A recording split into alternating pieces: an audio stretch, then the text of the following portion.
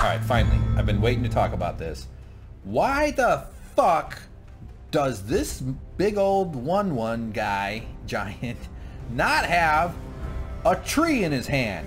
And a huge log, a baseball bat, top heavy, boulder tied to the end of a cool stick.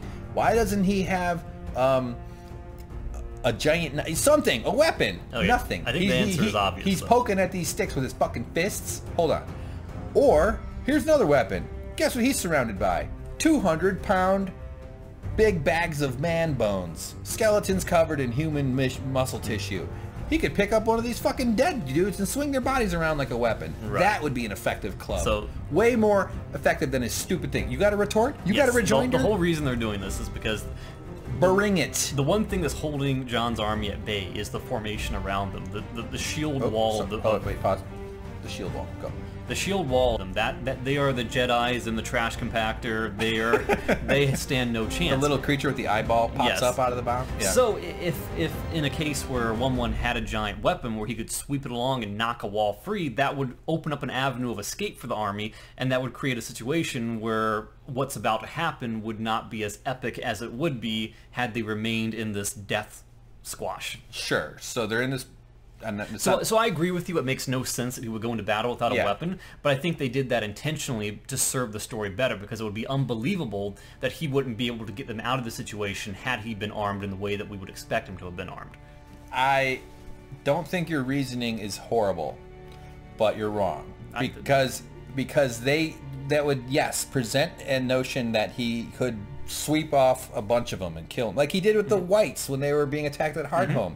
He had a big log and he was swinging it and he was taking out 2 or 3 attacks. He could take out 4 or 5 of these guys, really bang a huge dent in the wall. But that would mean that they would have to respond to that, and they'd probably just nail him with a... I mean, there's an answer to that would have fit the story. They could have killed him sooner.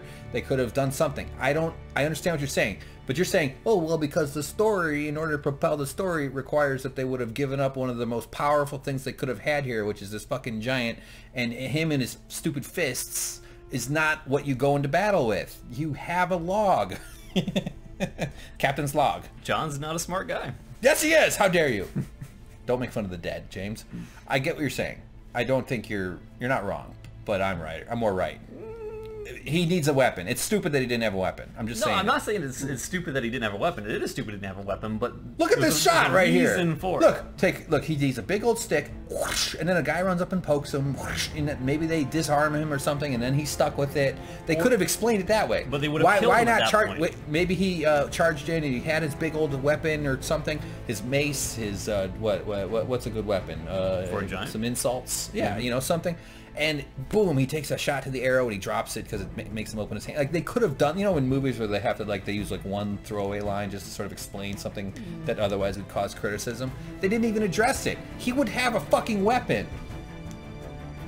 Go, your turn. I think you're the only person on the planet complaining about this episode right now. I'm not complaining about the episode. I love the episode. I'm just saying this specific detail is crazy to me, that they wouldn't give their strongest weapon. It's like bringing a catapult and being like, well, the story required that they forgot the boulders and they don't have anything to shoot, so they're just going to spank the catapult against its own crossbeam. I think from a story perspective, it doesn't make a whole lot of sense, but from a progression of events perspective, I think it would have made him too overpowered. It would have threw more questions into the mix than they wanted to deal with. He could have broken the wall easily. Yeah. And if he could have broken the wall, then Jon's army wouldn't have been trapped. And if Jon's army isn't trapped, then they're not hopeless. And if they're not hopeless, then... I'm saying that you're right, but there are ways they could have ameliorated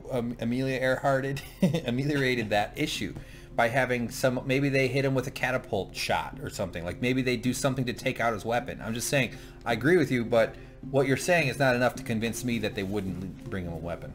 I'm not saying that the filmmakers forgot, because obviously it was a deliberate choice. So I'm going to be writing George R. Martin. Okay, he is my senator. I'll edit a lightsaber in a sandwich. Maybe I'll do that. That would take a lot of work. A log saber. I could do it. A log saber. It looked great. It was emotionally satisfying. It worked great. And oh, finally! Remember what I said? I go, yes! He has a fucking weapon. He beats people with a skateboard. Yeah. That's his. He goes, I want this one. Can I get trucks and wheels? So he's shopping for a Flayed Man skateboard. That actually would be a cool skateboard. Yeah. And boom, he's finally doing what he should have done. He could have taken up spears. He could have been using a body. He could have picked up a horse. He could have used a horse as a weapon. That would have been amazing. But you notice, see, they waited until the wall was broken before they let him let loose. He gets out the serving platter. Well, I still think it's stupid.